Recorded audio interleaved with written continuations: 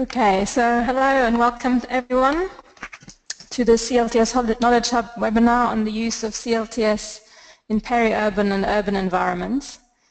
For those who weren't here earlier, I'm Petra from the CLTS Knowledge Hub. We're based at the Institute of Development Studies in the UK, and we engage in a variety of activities to find out about the underground realities of CLTS practice, and we work with all who are interested and engaged in CLTS so we can learn about and share and promote good practice, ideas and innovations. As you may know, we run the CLTS website and we send out the CLTS newsletter. We convene sharing and learning workshops on CLTS, normally at the big conferences, and we produce a variety of publications such as the Frontiers of CLTS series and our recently published book on sustainability. So while CLTS has been predominantly used in rural settings, and that's what it's really known for, in the last 5 or 6 years there's been much discussion and also some exploration of how it could be used in an urban or peri-urban setting. So my colleague Jamie Myers, who will present today, has been engaged in quite a bit of research into the topic and has written extensively on it, and today he'll present what we know so far on this subject. He'll present for about 30 minutes and then we'll have some time for questions and answers. And you can ask your questions using the box that you'll see there. You just type your question in the box and we will see them, and then I will read them out to Jamie and ask him to answer those. We'll also record the webinar so you can listen to it again afterwards and you can share it with your colleagues and networks. And there'll be some space on the website for further discussion related to the topic. And we'll also point you in the direction of more information and further reading. So without further ado, I'll pass you over to Jamie.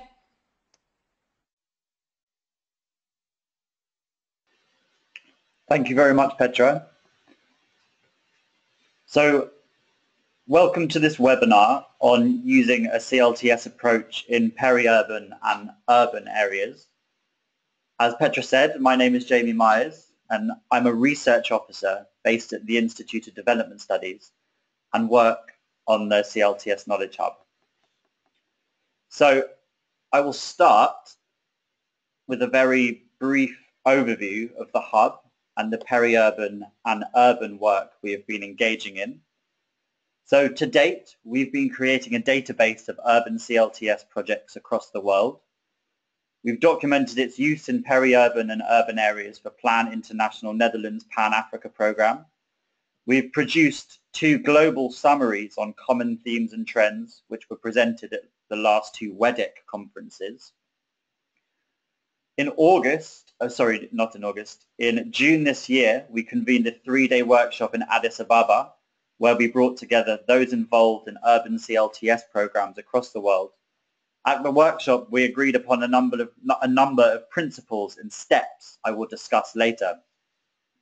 The outcomes of the workshop are a learning brief focusing on the potential for scale and a more detailed learning paper which goes into the details on the principles and appropriate steps necessary for a CLTS approach to be used in more urbanized environments. Both of these are available on our website. So, unimproved basic and dirty latrines, open defecation and the unsafe, unhygienic management of feces pose a serious risk to human health in towns and cities across the world. Although rural populations have a much higher proportion of people relying on unimproved sanitation, high population densities, socio-economic inequalities, and the painfully slow rates of access to safely managed sanitation services all increase the urgency of the challenge in urban areas. A lack of sanitation and water services is a dimension of poverty. Satterthwaite and Mitlin, based at the International Institute of Environment and Development, have written that urban poverty will only be significantly reduced if those living in poverty are able to influence decision makers and are given the space to design and implement their own initiatives. As we all know, community-led total sanitation encourages those living in poverty to decide together how to create a clean and hygienic environment and take a leading role in making their communities open defecation free. It has proven to be effective in tackling challenges in rural areas, and there are a growing number of examples of its use in peri-urban and urban areas across Africa and Asia. However, there are a number of challenges we find in urban areas which make a copy-paste model of rural practice difficult. These are not limited to, but can include institutional factors, such as a greater number of actors across the sanitation chain who are often uncoordinated, a tendency towards top-down infrastructure-focused programming. There is often a lack of political will to support the poorest. There is little to no guidance, protocols or procedures for an urban CLTS approach, like we see for rural CLTS. Furthermore, citywide sanitation plans often do not incorporate community-based initiatives into the mix. At the community level, communities are often heterogeneous and transient in nature. People are often busy and busy at different times. Defining a community is difficult. Space constraints and high population density make constructing individual household latrines problematic. In addition, low incomes and the high price of appropriate technologies that pass city guidelines can make these technologies unobtainable for the urban poor. Insecure land tenure and informal settlements create additional challenges. Despite these challenges, there are a growing number of examples of CLTS-like approaches which have been used. There's a list of countries here where we found it being used. I'll mention some of these quickly. UNICEF have used CLTS in small towns in Eritrea. Both Ethiopia and World Vision have used a CLTS approach in small and medium-sized towns across Ethiopia.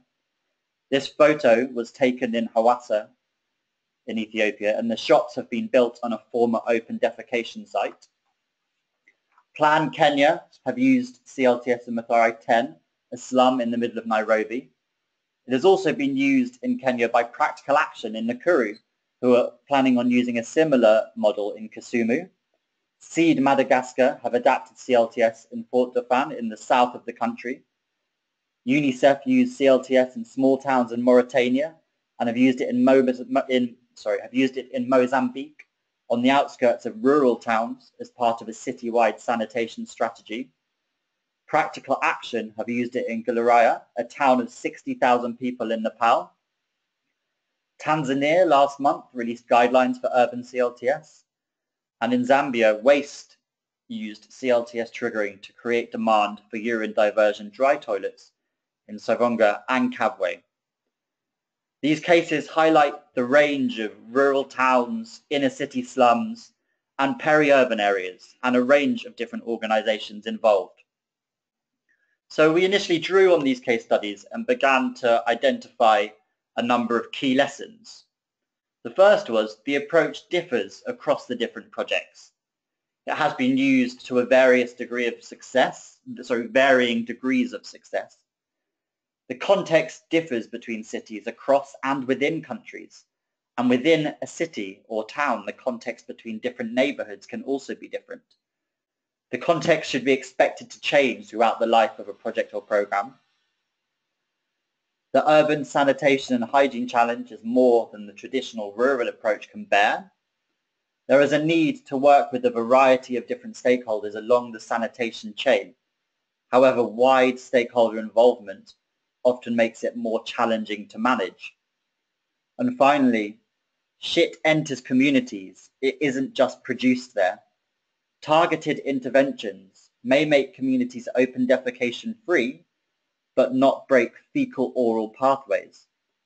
For example, in Savonga, Zambia, in a poor neighborhood where CLTS triggering is being used, households rely on Lake Kariba for drinking. However, sewage is entering the lake from nearby government institutions and hotels. When visiting Lalibela, a tourist town in northern Ethiopia, where a CLTS approach was used, we were told that many hotels had sewage being released untreated into the environment. So, as I mentioned earlier, the Hub, with the support of Plan Ethiopia, hosted a workshop on the potential of using a CLTS approach in peri-urban and urban areas in June. We brought together those with experience of implementing urban CLTS alongside some urban sanitation experts. So, during the workshop, we looked across the different projects and saw that the unifying factor were not particular tools or methods, but a number of principles that also underscore rural practice. These include commitment to participation and empowerment. Community members are at the heart of the process and drive the agenda, making their own decisions and being encouraged to take their own actions where possible. Collective behaviour change and collective action requires the process to focus on all. Everyone must change unsafe sanitation practices in order for the risk of fecal contamination to be reduced. The quality of sanitation services cannot be judged on an individual household basis. It is a collective problem. If one household has an improved toilet, they still run the risk of fecal contamination if a few continue to practice open defecation or continue to practice unsafe fecal sludge management. A community-led process cannot deliver all pressing wash needs across the sanitation chain in urban areas. However, community ownership is important. This can come about directly through communities taking their own actions, but can also be built symbolically through high levels of community buy-in and involving all stakeholders in decision-making processes. Demand creation includes triggering, a set of tools used to evoke powerful emotions and confront the negative impacts of open defecation and poor sanitation. It cannot be relied upon alone and will almost always need to be integrated into a much wider behaviour change communication campaign, which in turn is part of a city or town-wide sanitation strategy tackling challenges across the chain. In a CLTS process, natural leaders who are committed, who are community-based activists and champions, emerge throughout the process and can help lead and support subsequent activities. And then finally, linked to the need for collective action, an ODF environment is an objective. It is not the only objective. However, any CLTS intervention, whether in an urban or rural environment, is not considered a success unless all have appropriate sanitation facilities that are used and use is sustained over time. So reflecting on the initial lessons and the principles and accepting that the context will look different in different places, there are a number of steps that we have identified as important. I will now go through them and provide some practical examples of how these have been done in different projects. So firstly, there is a need for a situational and stakeholder analysis. Owing to the greater complexity in urban areas, gaining a thorough understanding of the context and identifying the range of relevant stakeholders is critical. Any further activities, including triggering and follow-up, should be designed based on findings from these analyses. As we can assume the context is likely to change throughout a project, a learning component should be integrated with other activities. Information to look for include obvious things such as existing latrine coverage, usage, maintenance, and other practices related to hygiene, land ownership, plot layout and tenancy agreements, socio-economic, disease and cultural data. However, also shit flows throughout a city to make sure shit isn't entering from other communities and make sure we're not asking the poorest residents to invest time or money and still remain exposed to fecal contamination. A community-led process cannot deliver all aspects of water and sanitation needs without external support. Therefore, the range and roles of other water and sanitation actors must be understood early on in the process in order that they can be integrated into the pre-triggering, triggering and post-triggering stages. A stakeholder analysis can help CLTS facilitators to identify these different actors and institutions, their roles and responsibilities. In Nakuru, Kenya, Practical Action mapped existing institutions and local partners through surveys with key stakeholders, including various ministries, active NGOs, and private operators. They then compiled a list of actors outlining the activities each of them were currently doing. In Mathare, Nairobi, Plan Kenya organised a stakeholder event with around 100 people from the government, representatives of different geographical areas, community-based service providers, NGOs, local businesses, youth groups, women's groups, churches, etc. The participants looked at their own role in sanitation, their strengths and weaknesses, the resources they already had at their disposal, and their relationship with other groups. The facilitators asked people what they saw as their role in the proposed initiative. This gave them a basis on which to agree a proposal for activities going forward. So number 2 is stakeholder engagement. Partnerships and relationships with multiple stakeholders are essential. It is important to get strategic players to understand the principles, aims, and methodology, and to support and complement implementation. It will involve building and maintaining relationships between relevant actors. This has been done in past urban CLTS projects in a number of ways, including training sessions, interagency visits, community exposure visits, and showcasing of global CLTS successes. Institutional triggering, used to trigger governments, service providers, and the private sector, can be used to mobilize action among duty bearers and change mindsets of urban sanitation professionals. Thirdly, there is triggering, which has to compete with other interests and is unlikely to reach all community members. Consequently, events need to be fast, exciting, and enticing, and multiple triggering events may be needed. Triggering units need to be identified. The particular tools need to be designed based on the practicalities of a given area. A good enough situational and stakeholder analysis can help design an appropriate triggering, such as identifying triggering units and potential champions or leaders to involve in the process. Examples of triggering include in Nala, in Nepal, where data about the extent of water contamination at each of the key water sources around the community was posted up on signboards, which shocked and motivated participants. In Nakuru, Kenya, they found it extremely hard to gather a crowd and keep them interested in the triggering, so a theatre group was brought along to perform comedy sketches about sanitation at the start of the event and in between each triggering tool to encourage people to stay engaged. In Rosso, Mauritania, triggering was done by neighbourhood as well as by homogenous groups such as market merchants, fishermen, livestock salesmen, and religious school students. Triggering at different sites was conducted almost simultaneously, and the city was treated as an overall unit, with competitions between areas encouraged. In Hawassa, Ethiopia, in order to reach more people, an additional triggering took place at the level of the compound or plot, consisting of around 5 to 20 households. Each compound was brought together. They visited filthy shared toilets rather than open defecation sites. Mass media has also been used in many cases.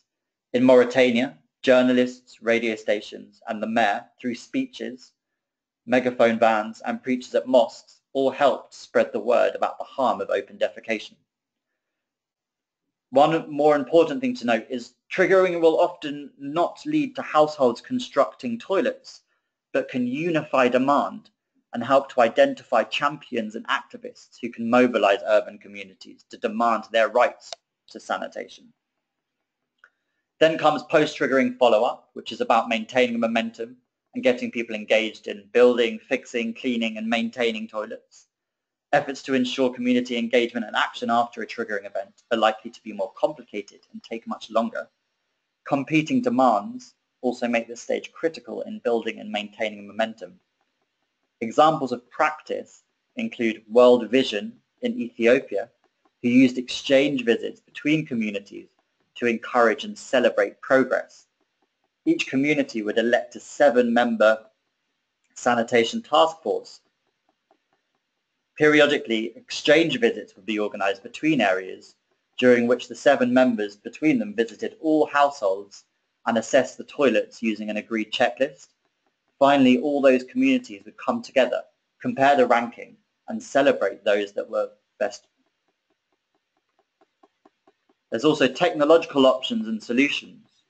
Simple pit latrines will not be suitable in most urban areas, and a range of appropriate solutions for a given context should be explored. Considerations needed when assessing options should include technological justice, promoting technologies everyone can access and that are socially and culturally acceptable. Catalogues of technology options can help people make informed choices according to income level. Participatory design workshops with communities and municipal technical staff can be a way to lower costs and help ensure low-cost solutions are signed off by municipalities. Participatory technology design workshops were successful in the Curry, bringing together communities and the authorities. The workshops are integral in getting safe but low-cost designs approved. There's then facilitating supply. Products may not be available in local markets or costs may be too high. Programs should enable access to appropriate and affordable sanitation products and services. Barriers faced could include affordability, high regulatory standards unobtainable for the urban poor, or a lack of skilled labour. Facilitating support can involve getting appropriate models to market, developing and leveraging financing options, or working with municipalities to agree to pro-poor safe designs. There's also the safe management of fecal sludge. Population density and a lack of space requires a focus not just on containment, but also on ensuring safe management across the sanitation chain. There are some circumstances where FSM services can be community planned and managed. However, responsibility should not be placed entirely on community members. Planning and assessing service options should still involve all relevant stakeholders and can help build symbolic ownership. And any system should promote total access to emptying services rather than having a system only few can afford or a few use. UNICEF in Mauritania, Practical Action in the Crew, have provided training and equipment for FSM workers, something that is seen in other non-CLTS programs in towns and cities across the developing world. Safe FSM is extremely difficult to get right and one the sector is currently grappling with. With a CLTS lens, what a CLTS lens can bring is working to ensure total FSM coverage within a given area. Sorry, there was also beyond ODF and wider service provision is about considering other sanitation and hygiene related services like solid and liquid waste management being important for gaining and maintaining a clean and hygienic environment. I'll go on to monitoring, verification and certification. Because community units are harder to identify, and as I've said, should enter communities through a number of different ways, what should be monitored is less obvious and difficult to standardize. Furthermore, as getting to ODF in urban areas is extremely challenging, celebrating small steps along the way could help maintain momentum. In Madagascar, community members agreed a set of criteria for rating toilets on maintenance, cleanliness, hand washing, availability of soap, etc. Each month, a group of health volunteers would walk around the community and rank every latrine. Neighbours were also given the opportunity to rate each other's latrine over 3 months, with results presented on a whiteboard situated in a communal place. Those families which have maintained high standards over 3 months are presented with a small incentive in a presentation ceremony encouraging positive behaviour change. So, what is the potential for a CLTS approach?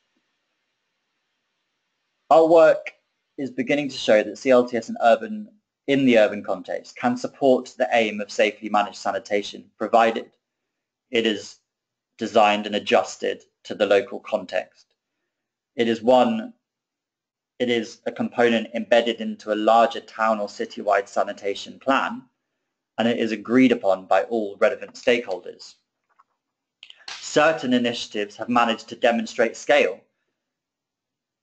In Rosso, Mauritania, 32,000 people are now living in an ODF town thanks to a UNICEF program. In Nakuru, Kenya, the Practical Action Project has reached 190,000 people. And in Galaria, Nepal, a town of 30,000 people became open defecation free in just 6 months. It is also beginning to gain government support.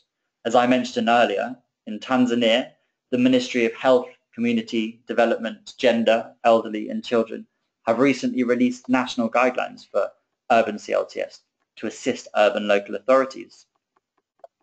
The Indonesian government, through the IU WASH program, has produced a guide to urban sanitation, including CLTS tools. And the Ministry of Urban Development in India recently co-convened a workshop on citizen participation in the Urban Swachh Bharat mission, which we were invited to contribute to. So moving forward, what are the appropriate steps? Urban CLTS will take a different form depending on the context. Principles should be further refined in order to demonstrate how it differs from rural practice and other urban sanitation approaches. The development of a more coherent protocol and toolkit would be an appropriate next step. Continuing to build a body of evidence from different urban contexts, peri-urban, small and medium-sized towns, large cities, informal settlements and slums, documentation of its use, failures and successes can help inform future practice. As this approach is a departure from the traditional urban sanitation programs, capacity development will be needed for relevant stakeholders at different levels.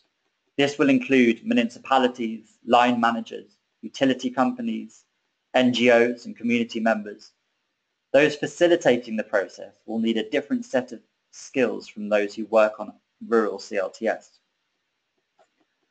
Urban CLTS must be incorporated into municipal sanitation strategies and master plans. It is not a complete solution to urban sanitation and should not be promoted externally to a city or town-wide plan. It will also be important to consider how it can be linked to wider issues in the urban environment, such as solid and liquid waste management and, as I've stressed throughout, FSM. The co-production of services encouraged in order to support a comprehensive approach to citywide coverage of sanitation as well as greater sustainability. Facilitators and communities should work with other sanitation actors across the sanitation chain. This is an argument which is explored further in an open access article which I wrote, and it will be published in the next edition of Waterlines, so keep an eye out for that if you're interested. Okay, so as I said at the beginning, I'm a researcher and we like to make more work for ourselves. In this penultimate slide, I would like to pose some questions I believe to be important to be asking at this stage, and some that should be kept in mind throughout an urban CLTS program. Firstly, why are we asking for community participation? It should not be pursued to remove responsibility from duty bearers, but is sought in order to find solutions both for facilities and services people want, will maintain, and will use consistently over time. Are there more effective tools that complement the CLTS principles? How can we ensure municipalities and/or local governments take a leading role? How to link CLTS activities into city town-wide sanitation master plans? And we're still not there yet with how do we link with service provision? So we are currently bouncing around ideas about how to move forward and would like to hear from you about what would benefit your work. Please do respond to these questions in the question box or via our email addresses, which will be on the next slide if you need more time to think about it. But we'd like to hear what resources you'd find useful. What should they contain? Are there resources already out there that we are not aware of? And whether you think the sector could benefit from a toolkit or guide on urban CLTS and what it could offer. So thanks very much. Please do write suggestions either in the box on your screen or email them directly to me either at j.myers2@ids.ac.uk. or at the Hub's email address, which is clts@ids.ac.uk. I'll now go back to the previous slide containing my questions while I answer any questions you might have for me. Thank you very much. Thanks, Jamie. So please, if you have questions for Jamie, just type them in the box on your screen there. So far we've got one, which I think goes back to something that Jamie presented on earlier. The question is, please define what can be used as a community in the urban context. Is it a political community, ethnic, geographical, supply area? So maybe, Jamie, you could just go back to what you said earlier about the issue of community in urban settings. I think it will be very much dependent on your context. In some places where there's clear geographical divides, it might be worth considering that. In other areas, basing it on ethnic groups might be appropriate. However, if it's an area of particularly high conflict between ethnic groups, it may not be appropriate if it's going to cause problems there. I think the most important thing is getting a thorough understanding at the beginning before you start triggering, and then basing your triggering units and the tools that you want to use around the information you collect through the initial analysis. So it's very context. I know I've probably said context in every single sentence during this presentation, but it is very context specific.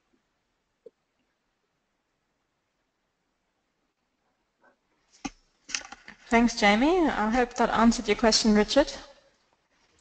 I'm still waiting for other questions to come in. So please, even if you don't have a specific question, if you have more of a reflection, or perhaps you've got some personal experience of working in urban settings with CLTS, you're also welcome to share that.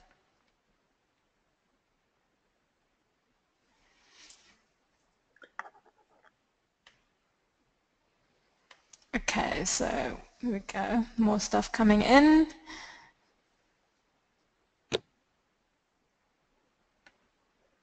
So we've got a question, I think, perhaps from Ethiopia.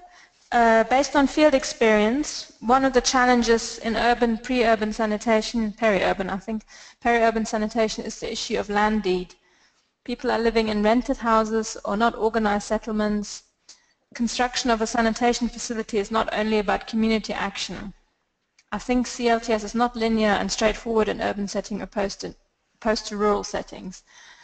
I don't know if you want to say something on that. It's not really a question, but I guess a comment on some of the points you made earlier in the presentation. No, I think you're right. I think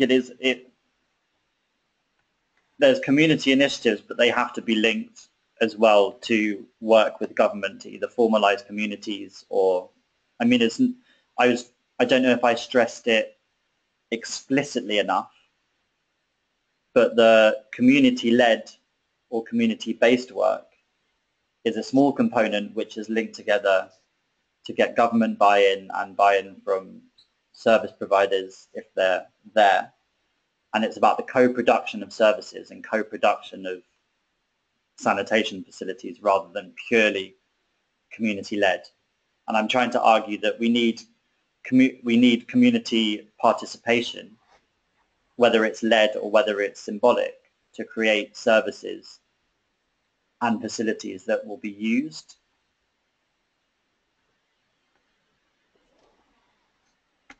Okay, thanks, Jamie. But I mean, you want to say something? In particular areas where this is a challenge and people like this approach is not going to work in all towns and cities across the world, and there will be areas where it isn't appropriate, and it's about identifying those as much as it is about identifying other factors. So there's another question which I think responds a bit to the questions on your slide as well. It would be useful to know examples of agents of community behavior change in urban settings. It would be useful to know how urban sanitation data is more routinely captured rather than baseline, midline, endline studies. A toolkit would be great. I think for a lot of us familiar with the CLTS approach, navigating local service provider authorities is a rather confusing approach. it would be great to offer a guide on basic definitions. Basic definitions of service providers. Laurie, have you got a clarification on that? If so, maybe if you just type it in.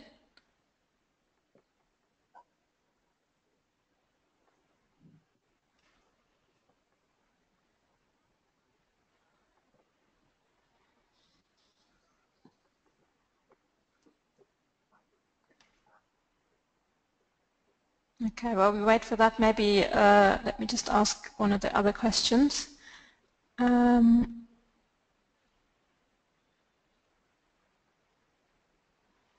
So one of the questions which really brings us to the heart of some of the work in the urban and peri-urban is the question of illegal tenants. So there's a question here saying the main challenge in the peri-urban areas we work in is that most residents are tenants, but they're not formally meant to be living there. Are there any good examples of how to deal with this issue? Yes, it's a very complex issue.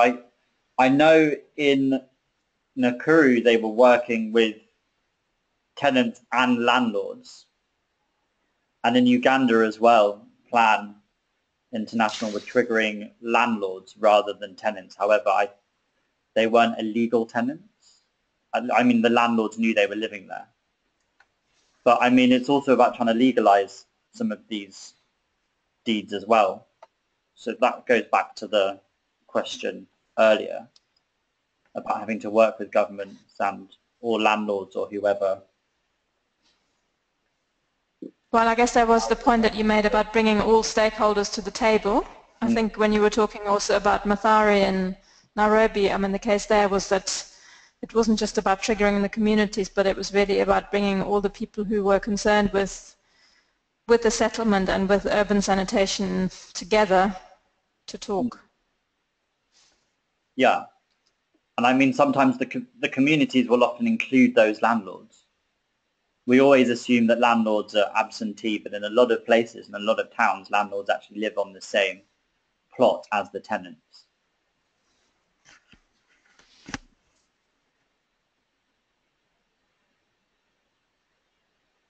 Were there any other? Yeah, there's an interesting question here. UNICEF Sudan is thinking of using CLTS to advance urban sanitation in 2 towns, but embedded in these towns are IDP camps where all the services have been provided for free to date. Is there any experience on CLTS in IDP camps? I'm not sure whether that's specifically an urban question, because I think that there is some experience in Pakistan of using CLTS in IDP camps. There's some resources on the website, but I don't know, Jamie, if you've come across other examples in the urban context. I haven't seen that within urban towns.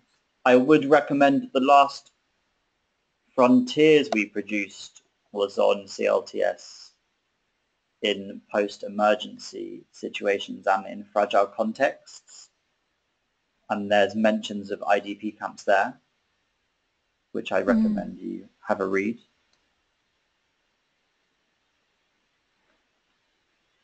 Okay, so let me just scan.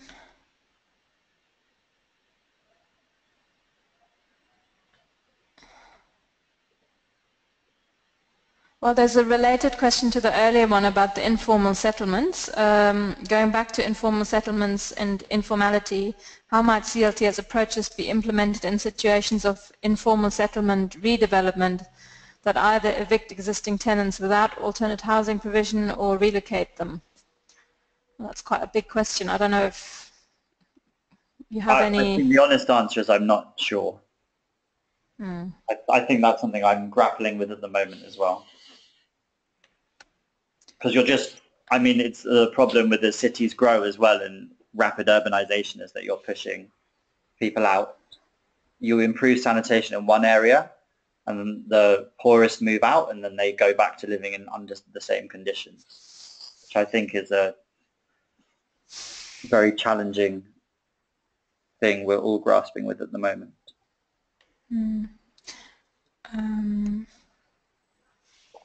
So this is, we had this earlier question where we weren't quite sure what the question referred to. And And there's now a clarification saying, I'd like to better understand who the key stakeholders are traditionally involved in urban sanitation. For example, a stakeholder mapping may teach me what is currently on offer, but I don't know what other services we could engage a local authority to provide. Okay. So some sort of mention of that in the toolkit would be beneficial. Yeah. I think there's a lot of questions here that are probably related to what might be good to include in the toolkit or how to structure it. There's another question here from Indonesia saying, we're starting our first urban CLTS, and at the moment we have constraints in time and budget in trying to influence behavior change in the urban community, which is quite difficult because it's a one-year project. We incorporate stakeholders' engagement and triggering to some extent. What are your suggestions? I think in a year you're not going to get particularly far. I think perhaps try to work out what your goals are after that year would be my initial suggestion. But I mean, getting an ODF community in an urban area is extremely challenging, even within a neighborhood. And I think what this process, reflecting on this work I've been doing, the length of time is much greater in the urban environment than in the rural environment. And that includes the pre-triggering and doing all the analysis you need to do before you trigger, the triggering process, the process from triggering to open defecation free, and the post-ODF interventions as well, all elongate the process.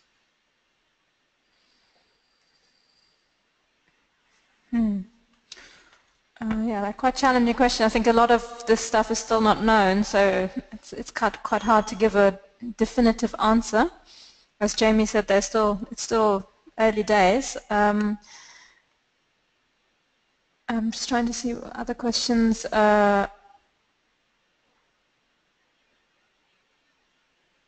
There's one on the issue of space constraints. What would be the best approach since urban areas have high population density?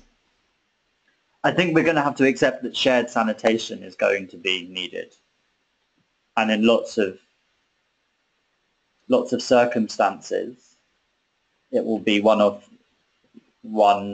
won't just be individual household toilets. But how can we can still get communities involved and get communities discussing where they want toilets to be located, like get some sort of buy-in so we ensure use.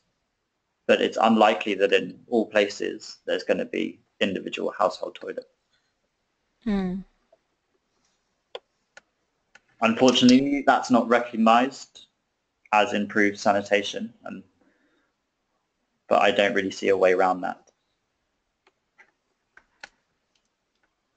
So there's two questions here which I think might be related to each other from different people, but one is about other strategies and approaches that work synergistically with urban CLTS in enhancing urban sanitation. And then there's another question about sanitation marketing in urban or peri-urban CLTS, lessons and best practices. So I wonder if you can maybe talk to that a little bit. Is there any experience of using sanitation marketing in any of those projects that you mentioned on urban CLTS? Yes, the parts on facilitating supply was what I think one might call sanitation marketing. And it just varies so much. I mean, in Mauritania, they brought, I think, Sanoplats. UNICEF purchased a whole load and brought them to Mauritania so they could be sold off relatively cheaply. There's the participatory technology design workshops in Nakuru, which is a form of sanitation marketing, I suppose. And then they did some in Nepal. They trained some masons to build the toilets. So, I mean, it really varies across the different... It's difficult because although it's all brought under the umbrella of urban CLTS, it's very diverse across the different projects. But there's different interventions. I mean, we could talk about whether sanitation marketing is easier or more difficult in the urban areas. And we can assume that it is easier because it's... it's more likely that the relevant materials are going to be there. Although at the workshop this was discussed actually, and even outside of the central towns in Africa, also those markets are very underdeveloped and they'll need more sanitation marketing initiatives. Sorry, I'm wandering, I know. Well, it's quite a big question. Yeah. There's a few new ones that have come in. One is about any particular success stories or lessons learned from communities who live near the beach or the sea area. It says because they have huge closet and septic tanks, it's quite difficult for behavior change in this kind of community. If you have a lesson or a success story, can you share what the issues were that triggered the community? I don't really have, I'm not off the top of my head. I know in Madagascar, Fort Dauphin, where Seed Madagascar were working, that is a coastal community. However, I believe that they were mainly dealing with quite basic dirty toilets or people that were practicing open defecation rather than people who had septic tanks. Hmm. And there's a question here about how do we bring in the government structure and financing? That's also a yeah, they're all quite tricky questions. I think perhaps starting in areas where you know there is government support, and then you can demonstrate how it can work, and then you're able to, if you're successful, then you can demonstrate that you can use that as a case to lobby other local governments. But I mean, that's a huge challenge, and I would recommend, if you have a few locations that you're able to work in, start by picking ones where there is a responsive government and government that is interested in getting involved, committed to community-led, if possible, committed to community-led processes, and all the same. Mm. And then through that, you're building up examples where you can then you can sell it to others.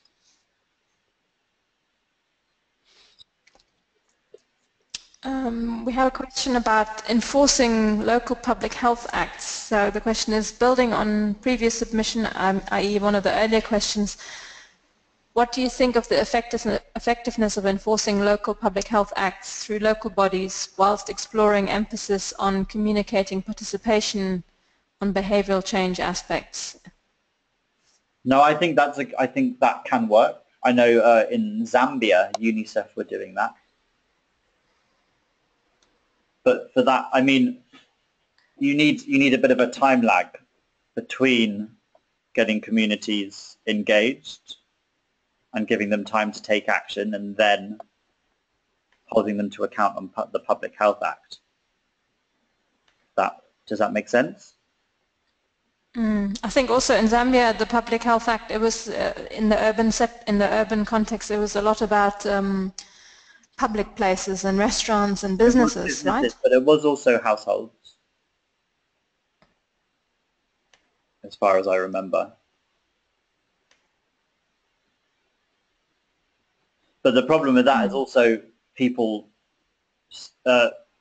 municipalities don't have the facilities to enforce the Public Health Act. So if community members are signing up, it's much easier to get communities to put pressure on each other in areas where there isn't necessarily that infrastructure, public health, that policing infrastructure, than bringing outsiders in to do it.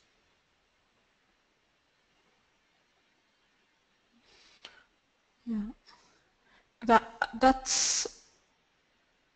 There's another new question that's just come in. Would you recommend starting urban CLTS with peri-urban areas that are slightly more homogeneous and growing one's experience from there?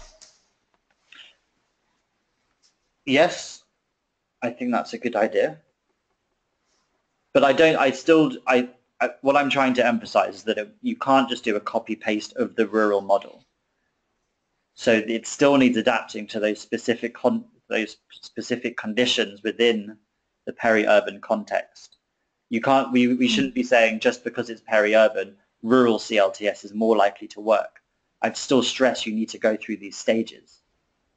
And maybe I'd really encourage people to have a look at your learning brief on that outlines some of the different considerations, and we'll share the link to that at the end again. But yes, it might be easier in a peri-urban to do this, but I wouldn't encourage using the traditional rural model to implement it in peri-urban areas and expect it to be working. Expect it to be successful.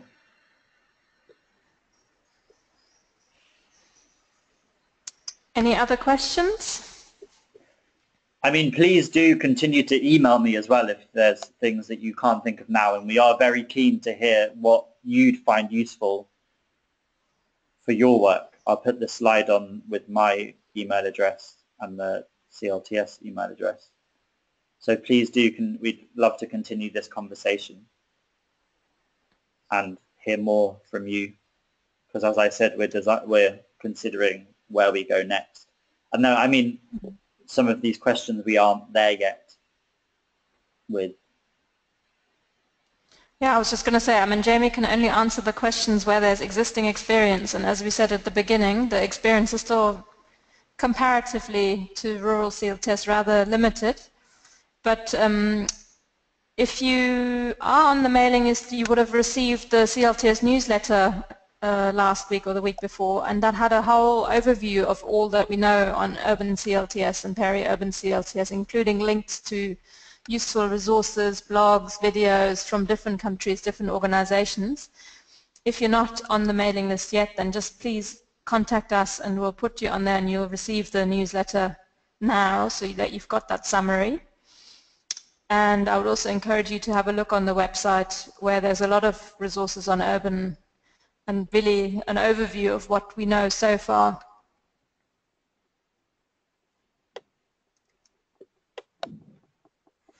So if there's no more questions, we'll give you another few minutes to add questions.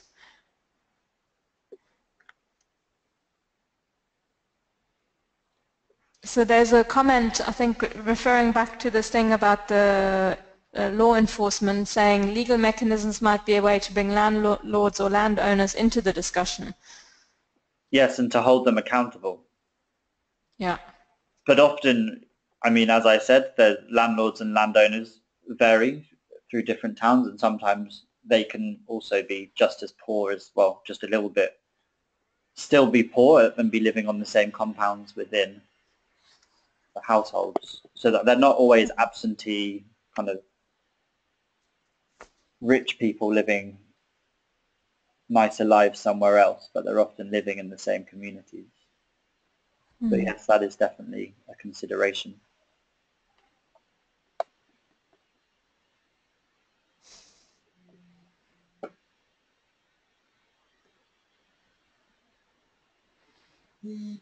Right. Okay. If you've got any more comments or questions, please add them now.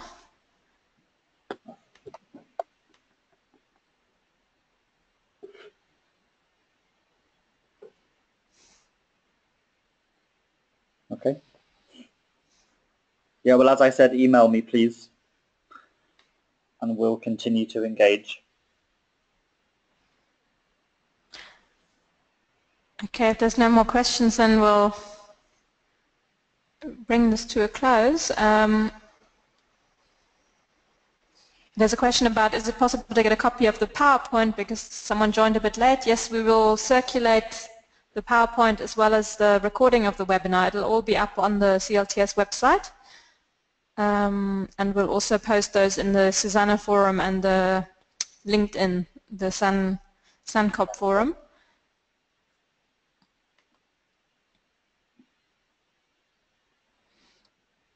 Great. Okay, so if you do have other questions that occur to you later, or comments, or you have some experience to share for which there was no space here, then please do email us on the email address that Jamie's got on his slide there. And yeah, check out the website. Let us know if you didn't get the newsletter, we'll resend it to you. and we look forward to hearing from you. Thanks Very much for joining today, and yeah, hopefully see you at another webinar. Jamie, do you want to say anything more? No, thank you for your questions, and I'm going to say it for the third time, but please do let us know what you think. We're always keen to hear what's important and what we can do to help support your work.